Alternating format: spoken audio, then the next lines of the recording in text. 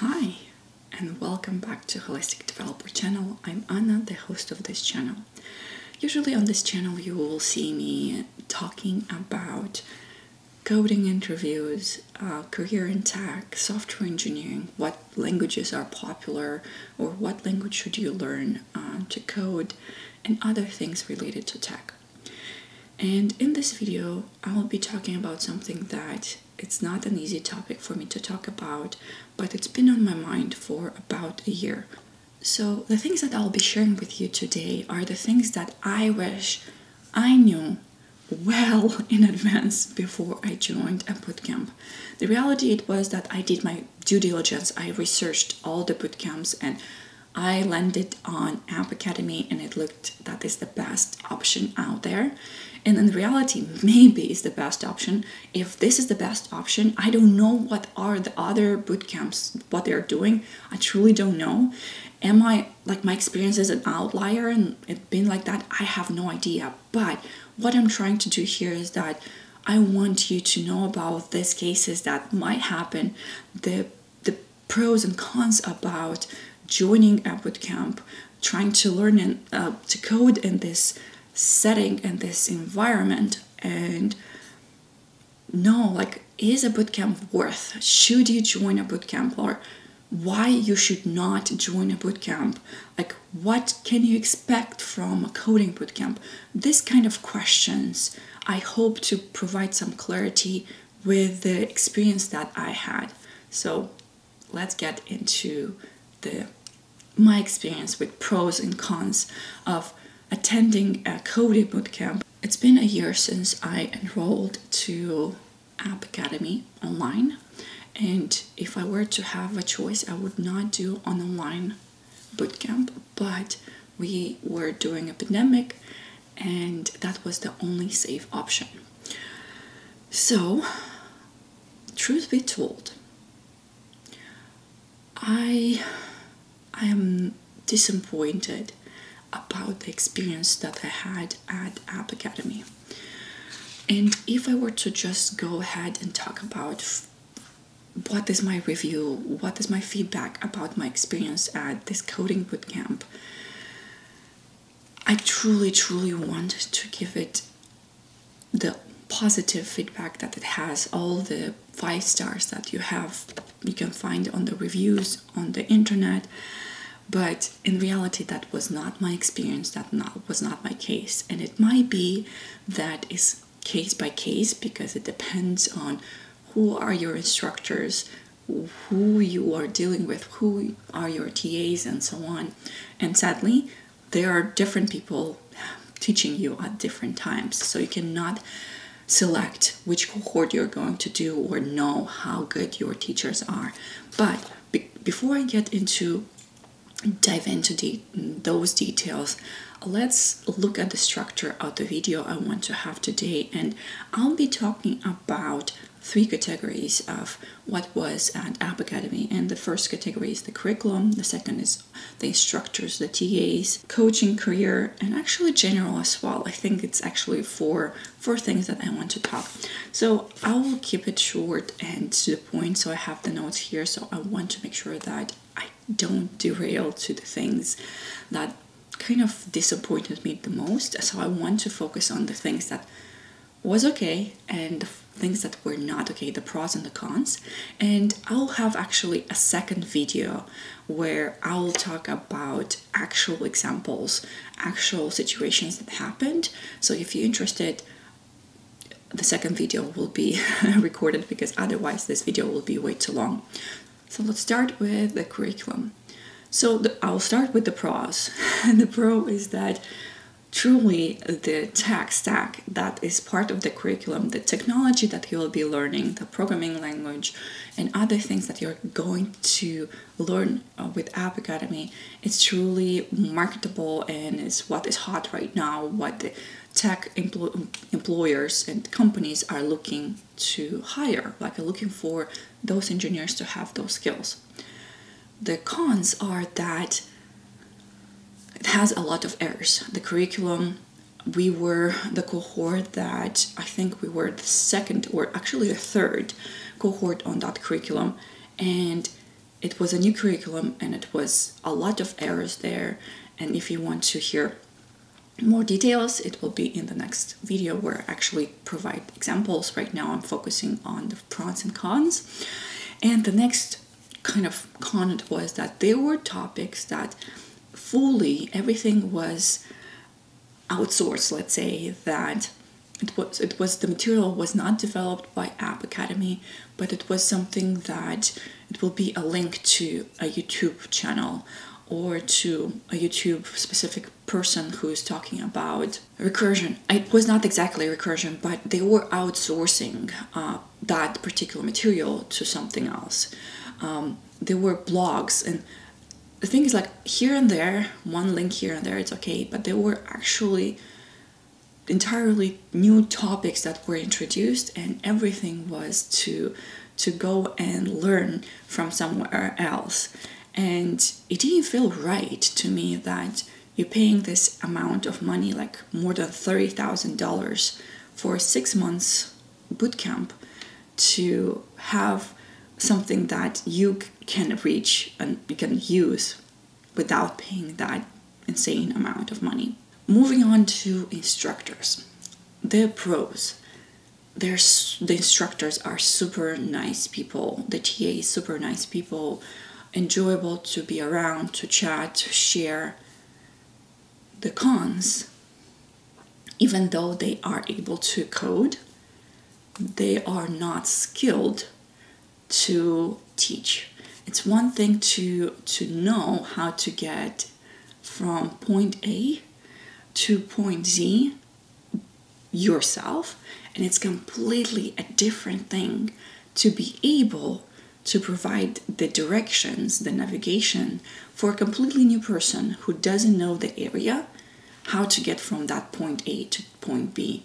It's a skill you need to be able to teach, or you need to be able to explain. And sadly, that was not the case for my experience, and that was really disappointing. So the cohort that I was part of, the instructors were not skilled to teach. That was just the reality. It didn't matter how much that affected everybody. It was just the way it was. The other thing is that they also don't know the material. Like, just quickly one example, but I will dive into more details. We were learning Docker, and the instructor didn't know Docker. Coaching. The pros is that you actually have a person dedicated to you to talk every week for 30 minutes. So you have a real coach, and actually having a true coach, it costs money, right? So that's the pro. The con is that, at least in my experience, it was that even those 30 minutes that you have with them, they are not present with you most of the time, because they have so many students that they have to coach. They're like, oh, you don't have nothing to talk about today? You're good. 10 minutes meeting, just quick status, and that's it. And that was something that surprised me. So the next con, it was that when you truly needed them because you had an offer, or you go through an interview and you need to ask questions, you kind of have to have like a 3 or 4 days to reach out to them, because they're fully booked, they're not available, they have meetings and stuff like that, and they truly are not available for you when you truly need them, that you need to negotiate an offer or something like that, and they're not available. So it's kind of, you have them, but you truly don't have them. Another con that I experienced, it was that promising things that are not being delivered, just stuff being said and completely forgot until the next time. And if you don't keep track of the things that were promised, you won't get them. In those cases, even if you track them, you won't get them. Let's move on to general. I don't know what is the pro. It's general. They're trying their best, honestly. They try to organize different events. They're trying to be there for you. But the reality, they are short-staffed. They don't have the skills that they need and stuff like that. And the cons is that they are actually favoritism. And actually in our cohort, there were favoritism for certain students. Like, you were supposed to deliver something, and if you didn't deliver, you are out, right? Of the cohort, or actually out. And some people were not delivering, and they were forgotten, or they were not even prompted about, like, where are you? Like, when are you going to deliver? The next thing is that there's it's so strict about that you practically every week, at the end of the week, actually, you learn something for a week, and next Monday, first thing in the morning, you are going to do a test, a quiz or exam. Sometimes it's an hour, sometimes 2 hours, sometimes 3 hours, different length. And the kind of the hard rule is that the passing grade is 80%. Sadly, that was not the case when it was in favor of AppAcademy. So if somebody didn't got 80%, and if it was favorable for AppAcademy, they will pass that person. And if it's not favorable to AppAcademy, they will not pass that. Like, I will talk about specific examples into separate video. I want to keep this straight to the point. And yeah, that is it, what I can share here. For the longest time, I wanted to stay positive about my experience at AppAcademy. And truth be told, the reality is that I was disappointed. I am still disappointed with my experience. And yes, I did learn a lot of things, but that was the majority. I would say the 95%. It was due to me that I learned those things, that I put like 80 to 100 hours to get there. And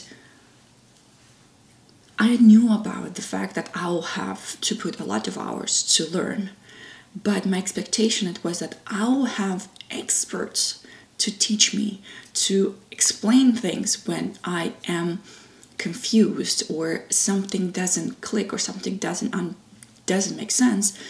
My expectation was not that I'll have like everything will be bite-sized fed to me to understand it. That was never my expectation.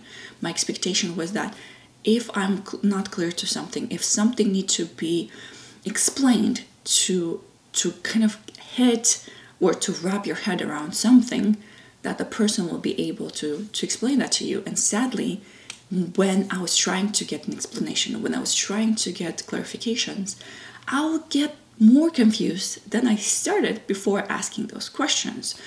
So yeah, overall my experience was disappointing, and the reality was that was not only my feeling, it was others people's feelings as well. Some people were okay with sharing that. They were okay with stating that it's not going well, but you need to scale up on the fact that you need to be able to teach the material, you need to prepare for the class and stuff like that. And nothing was happening. And there were people in the cohort that they were not happy with the situation also, but they cannot afford to be kicked out, let's say. So they were just doing their best like anybody else, just to learn and get the skills they needed to get, like the knowledge that they were looking for, the experience they were looking for. And sadly, we were not in that scenario. So yeah, I'll leave it like that. And if you want to hear the rant that I have, it will be actually a rant, and I'll try to talk about it, because I have like through the 6 months that I was doing AppAcademy, the majority of the time I was writing something on paper, like when something was not okay, when something was amiss and something that it's not the way it should be, I was writing them down.